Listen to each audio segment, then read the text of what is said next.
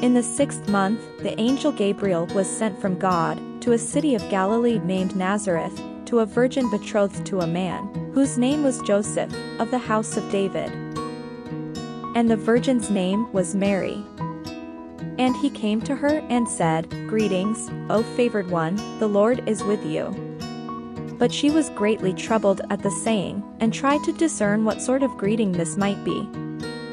And the angel said to her, "Do not be afraid, Mary, for you have found favor with God.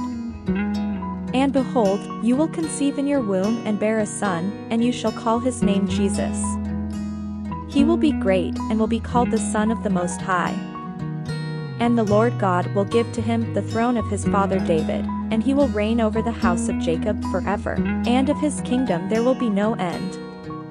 Luke 1 verses 26 to 33.